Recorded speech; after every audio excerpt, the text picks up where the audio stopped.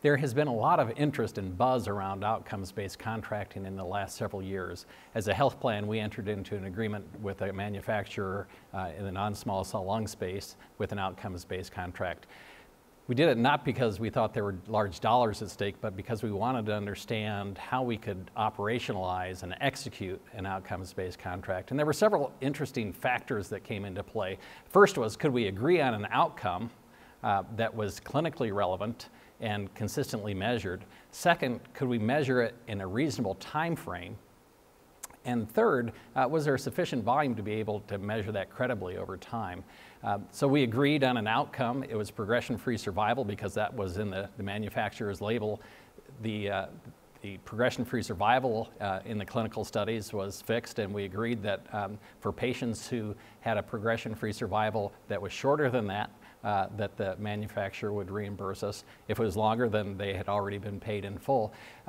It was a real challenge to implement, and it taught us a lot of things. As opposed to overall survival, where you just have to know whether or not the patient was dead or alive, for progression-free survival, you need to understand why the patient switched therapy, or why they stopped, in fact. And if in our system we have access to a health information exchange, and including radiology records, so we could tell from the record whether or not a patient had progressed. But if we couldn't tell from the imaging study, then we'd have to go back to the EMR. So we learned a lot in that study, not only about how to structure this clinically, but also the legal and contractual issues associated with that. So I think the important message is that it can be done. It's not easy, but I think in the future that's going to become kind of the requisite for working with the manufacturer.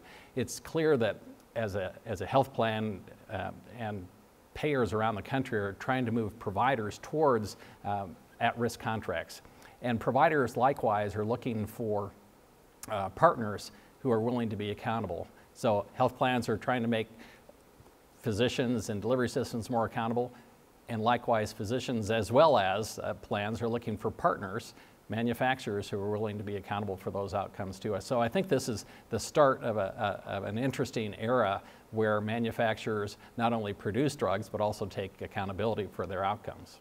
In many cancers, and certainly non-small cell lung cancer, there are now a plethora of different agents or drug combinations that can be used. In the immunotherapy space, we have 3 therapies on the market, but there will be many more. And the question, I think, for health plans and for provider groups is, do we have a preferred agent in that space? I think certainly groups that are willing, or manufacturers who are willing to take risk for their outcomes will be maybe in a preferred position, especially given the extraordinary cost of some of these therapies, and even more extraordinary costs when they're used in combination.